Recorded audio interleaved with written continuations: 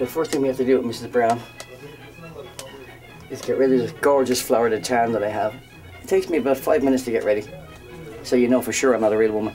And that is to hide the microphone under the wig there. The Cupid's bow on the bottom, on the top.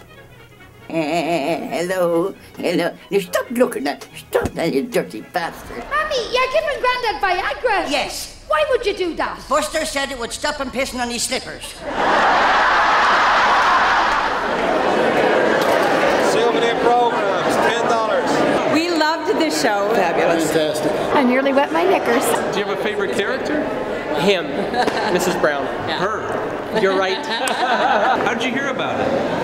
Actually on YouTube. My husband heard about it and then he watched the video and he said, oh, we have to get tickets to this. So. The language is a bit racy, but it's nice. Absolutely fucking brilliant. Well, the show's fabulous. The comedy, the characters are just insane. Oh, we loved it. It was excellent. Awesome. He was fantastic. She was fantastic. She was fantastic.